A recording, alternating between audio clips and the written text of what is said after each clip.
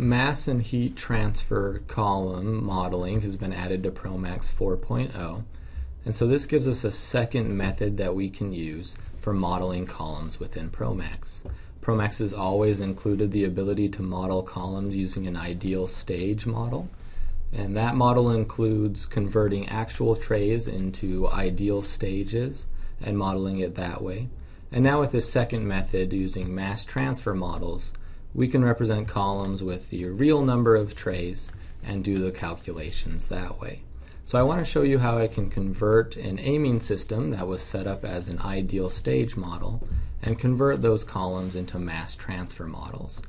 We have here an absorber that includes 20 real trays, and so with the ideal stage model we modeled that as 6 ideal stages, since each of those trays is about 30 to 33% efficient.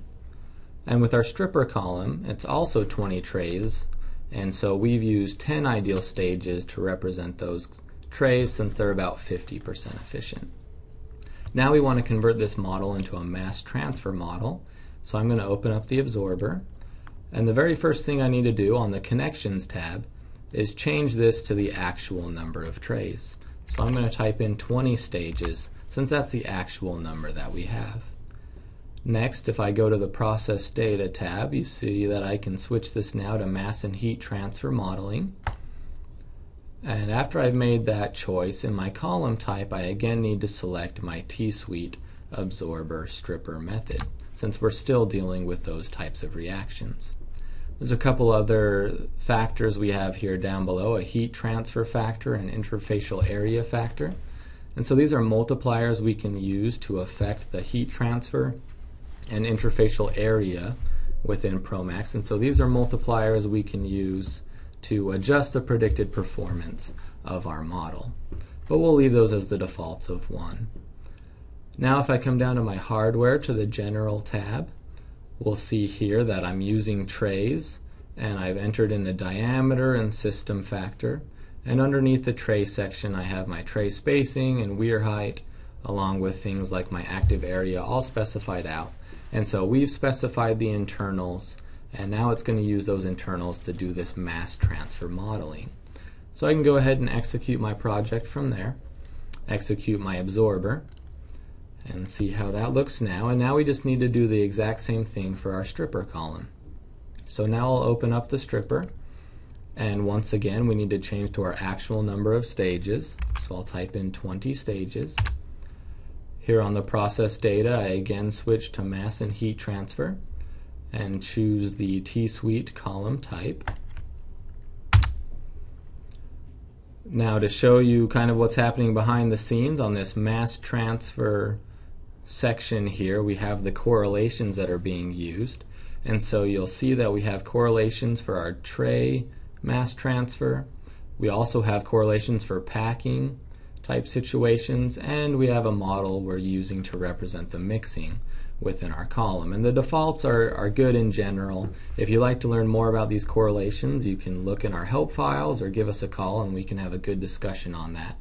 But we'll leave these as the defaults in both our absorber and our stripper column. And I'll also show you the second tab here, these mass transfer multipliers. These multipliers allow us to adjust the mass transfer of each individual component on each stage. And so these are more multipliers that we have to allow us to adjust our predicted performance within this model. And so that's kind of some behind the scenes information for you. Once again, if I go to the hardware section, I'll need to input my column internals. So for an aiming stripper column in the ideal stage model, we didn't need to enter our internal information. But for mass transfer columns, we always need these internals to be known. And so I'll go ahead and type in a 50-inch diameter and change my system factor to 0.8. And then in the tray section, I'll once again type in that I have 2 feet of spacing and a 2-inch weir height. And so now all my internals are entered, and we can again converge this model. Now we haven't done a packed column, but I want to explain to you how packed columns work real quickly. If you were to choose random packing or structured packing, you would see a list of different packing types that you could choose from, along with their flooding model that they'll use for calculations. And then at the top you'd see a total height. And so mass transfer columns allow us to input the actual height of packing that we have, and the calculations will be based on that actual height. What this means is that we don't actually have stages or trays in our packed model. And so these stages, what they really represent if we're using a packed model, is the increments. So the increments that our calculations are broken up into. As a general rule of thumb, you'll want to use one increment for every 0.5 meters of packing you have. So we could say about one increment for every 1 to 2 feet of packing. As an example, if we did have 40 feet of packing, that would mean we want to use 20 to 40 increments is what these stages represent. And so that's how packing columns would work. But going back to our trays, we've entered all the information we needed to as far as in our General tab and in the tray section as well. We could close this and then execute our project. I have this already executed for me on this second tab, so I'll come over here to show you the results. You'll see they're very similar results, and now we've used this second type of modeling, this mass and heat transfer column modeling, in order to do our modeling within ProMax.